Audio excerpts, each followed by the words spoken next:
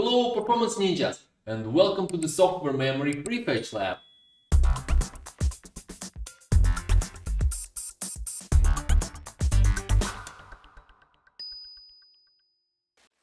Alright, let's start off by saying what is explicit memory prefetching and why do we need it?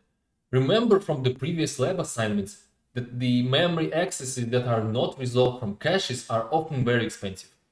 And one way how modern CPUs are trying to tackle this problem and hide the latency of a cache miss is that they essentially try to prefetch the data ahead of time.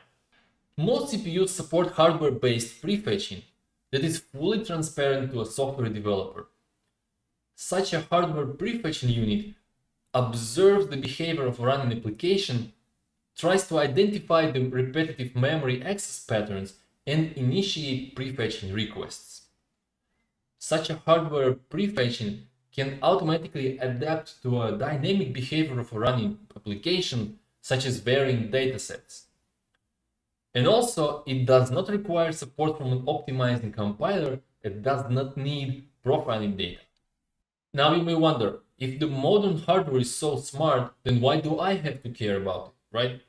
Well, first of all, the hardware prefetching is trained for a limited set of cache miss patterns that are implemented in hardware.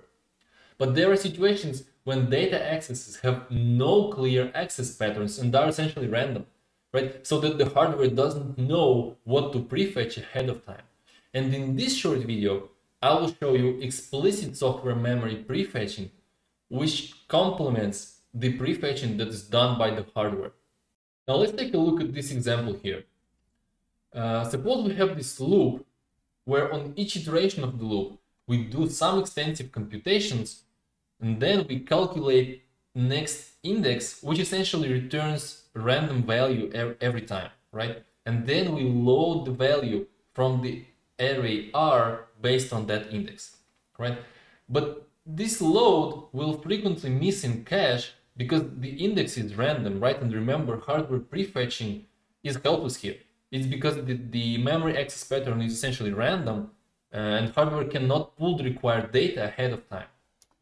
But there is one thing that we can improve here, right? So notice we have those extensive computations here, right? And if we can somehow overlap those extensive computations with taking the penalty of the cache miss at the same time, then we can essentially hide this latency of a cache miss, right?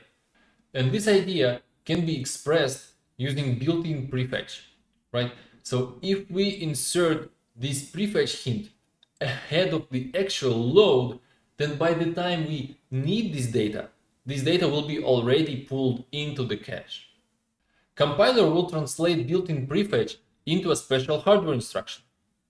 And in this code, we request to prefetch the memory location of element J, which will issue a fake load into a memory subsystem and will pull in the value of R sub J in parallel while doing some extensive computations.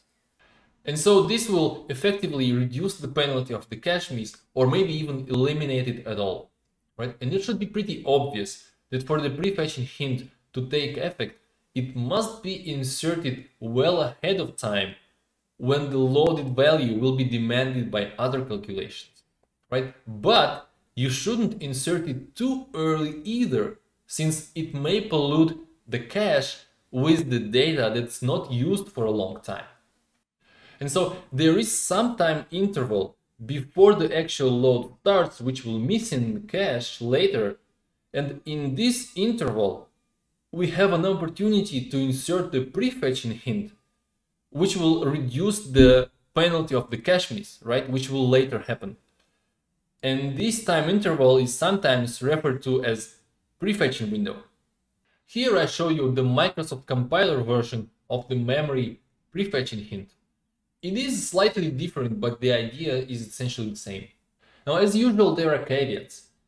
And in general, you should be very careful with using explicit memory prefetching, right? Well, first, sometimes it's not even possible, right? Imagine some long dependency chain which leads to a load that misses in cache, And so there is even no prefetching window where you can insert your hints.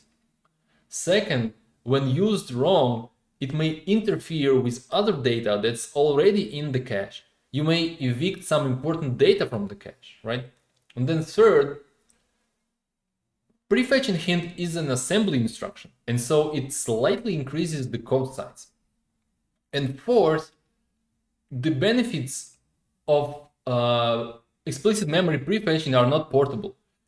What do I mean by that? Is that if you see performance improvement on your platform, it doesn't mean that you will see the same performance improvement on another platform. So always measure on all the platforms that you care about. And just for the record, based on my personal experience, compilers are quite conservative when it comes to inserting software memory prefetching hints. It's because it may as well hurt performance. So yeah, that's it for this introduction. You can now go and try to improve the code of the benchmark.